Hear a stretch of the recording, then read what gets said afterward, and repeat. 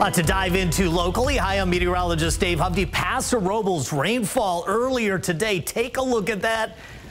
Ducks on the pond there too. Wow. I mean, it was coming down today. Not done with this first system, but the big story today is this is just the beginning. A series of other storms stacked up out there in the Pacific. This one has a really good stretch of atmospheric river fueling it. But the rainfall rates have actually been moderate. There's just been so much of it that at times we've had to have various flood advisories in place. Live right now up along the north coast, some higher rainfall rates up in the hills and up by Lake Nacimiento, the Castle, Cayucas, Cambria. Morro Bay fairly light. There's some gaps with the activity in blue here. That's really, really light activity if anything's coming down at all. A little bit of activity around Santa Maria and Lompoc finally getting going on the south coast where some of the rainfall totals are a little lighter so far. Again, the system is sweeping in from north to south. Interestingly, there's not much wind associated with this. This is a supply system and less so dynamic. We're not talking about thunderstorms or anything like that, but enough energy did get into the water earlier that we have 10 to 14 foot waves out there, dangerous rip. We have a high surf advisory into tomorrow evening.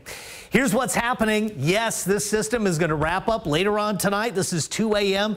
Not much left of this. Tomorrow, mostly dry until the leading edge of our next system creeps in overnight into early on Thursday. A really showery event on Thursday, possibly lingering into Friday, hit and miss drizzle. I wouldn't say Friday's a real rain on day, but Saturday, another system. And again, even that potentially is just the beginning. I want to show you this big atmospheric river into smaller atmospheric river events as we get into the New Year's Eve event, but the 4th through the 6th really looks like it could be powered up for a larger event. So again, this is system number 1. There's system number 2 on Thursday. Here's the system on Saturday.